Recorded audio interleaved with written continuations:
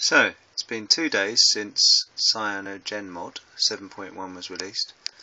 Now, as we know, if you've been looking at the news, the Xperia X10 devices are not included in the list of Sony Ericsson devices that have been added on the blog entry. And the devices page hasn't been updated as there's no Sony Ericsson category.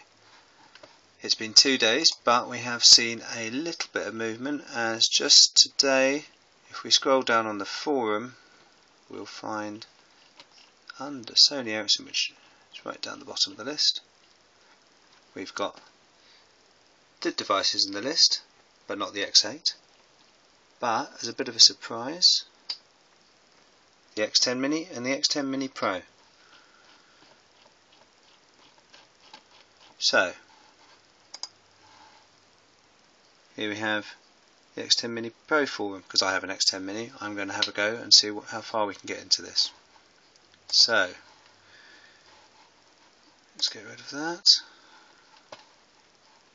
Okay, so here is the information on CyanogenMod 7 for the X10 Mini Pro. It's very generic, so it looks like they've taken the same boilerplate text and applied it for each device and just done some bits and changes. And there's this section here which says root the device, install clockwork mod recovery. Instructions are available here. Now, what you'll find if you click that link is it takes you to the wiki, but the page hasn't been created yet. So, as we've got custom ROMs on our devices, I'm going to have a go at applying this update. Now, I've done the backup, and I'm just going to take you over to my little X10 Mini Pro.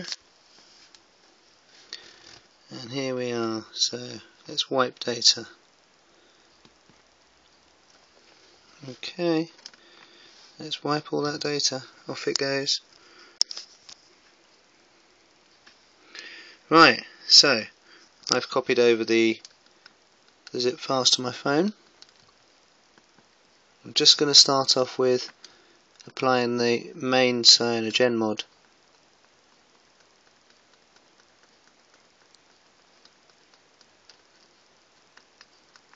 There we are.